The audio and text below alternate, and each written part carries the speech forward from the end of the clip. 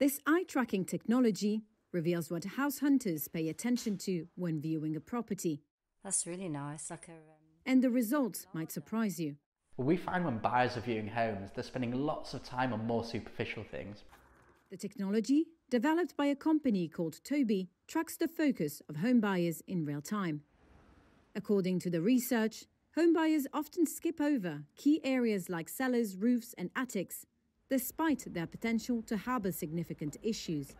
Here is Daniel Copley of property portal Zoopla.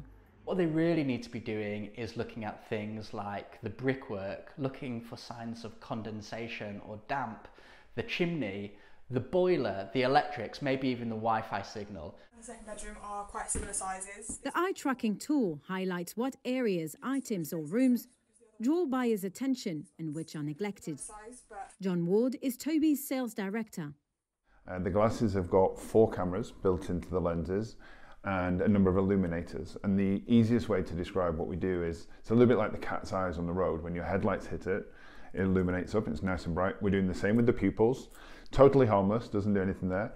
The cameras pick up this reflection and then there's some very clever mathematics that work out where you're actually looking from that image. The experiment revealed that home buyers often overlook structural elements of the property.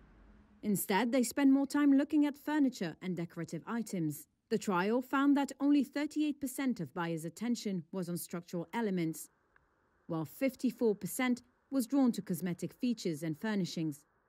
Because you know you've got them on, it does make you look up and look at certain things. So I enjoyed the experience, I really did, in the fact that it made me more aware to be aware, and I think that's a good thing.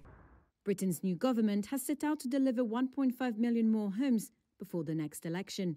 According to Richard Donnell, Executive Director at Zoopla, this will result in an increased house buying activity in the years to come.